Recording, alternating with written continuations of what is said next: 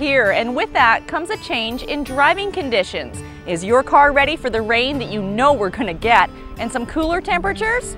Let's start with the windshield wipers.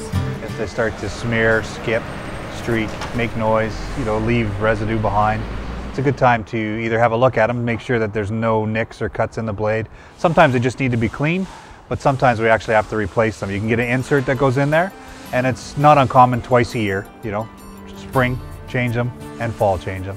And then you'll always have that good clear vision of the road. Seeing the road clearly is one thing, but having a safe and adequate grip to it is another. Are your tires ready for fall? Well, you should always year-round be paying attention to your tread depth, what you have left on your tires, the wear pattern on your tires, and the inflation of the tires.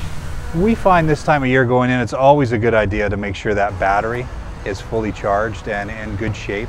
You put more of a load on the battery during the winter season when you've got the heater going, the wipers going, the lights going, all those things going at once.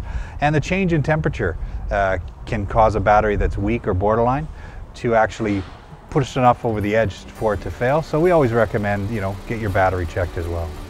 It's also a good idea just to make sure your fluids are topped up. You want the winter variety in your windshield washer, not the summer kind. And a little wipe on the headlights goes a long way.